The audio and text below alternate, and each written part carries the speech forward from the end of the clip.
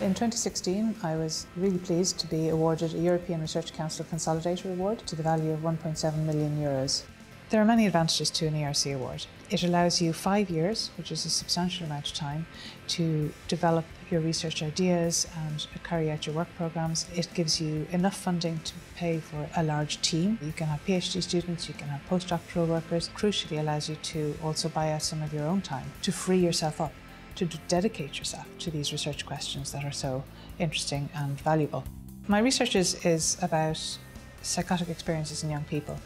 These are experiences such as hearing voices or seeing visions. It has been shown by research by myself and others that stressors such as bullying or early life traumas do increase the risk of experiencing these kind of symptoms in adolescence. What we're also finding out is that if the trauma stops, then the symptoms also stop themselves, and that's been really, really important information.